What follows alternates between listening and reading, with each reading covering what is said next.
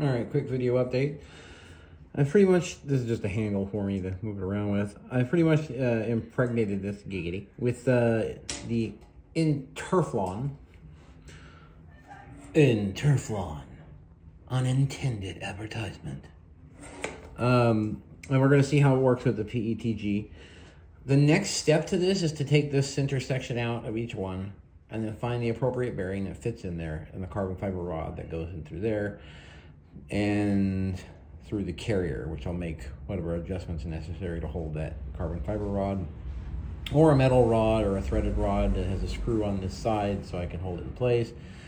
And then it just goes through and to the bearings that are here, because this will seat against the bottom of the carrier itself for this.